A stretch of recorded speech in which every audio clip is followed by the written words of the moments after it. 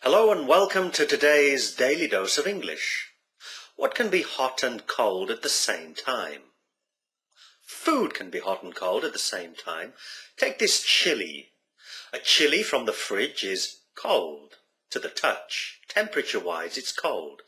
Take the chili and eat it and you'll find it's extremely hot. It'll burn the inside of your mouth. But not the same way that you'll burn the inside of your mouth if you take a piece of bread straight from the oven and bite into it. Oh, that'll burn the inside of your mouth. Spices burn the inside of your mouth because they contain a chemical that excites the lining of our mouths and makes them tingle and even go numb. That's what we call spicy food or hot food. With temperatures, there are degrees. There's cold, there's warm, there's hot and very hot. With food, there's spicy foods which come in mild, medium, hot and very hot. Shouldn't have eaten that curry.